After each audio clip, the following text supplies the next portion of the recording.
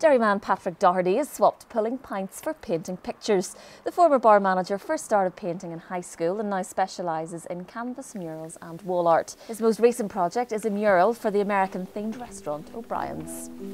They wanted cityscapes, New York, or famous landmarks, New York landmarks, and the piece I'm working on at the minute is based around Hollywood. It's going to be Hollywood icons. More studios, the Hollywood studios.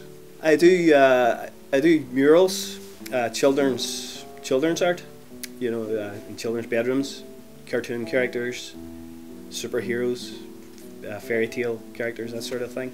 A great influence on my art was a teacher at the Tech that I had, who taught me A-level art, called McCormick, Barney McCormick.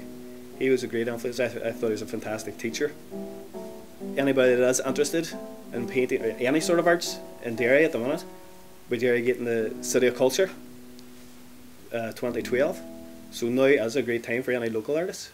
It has to be.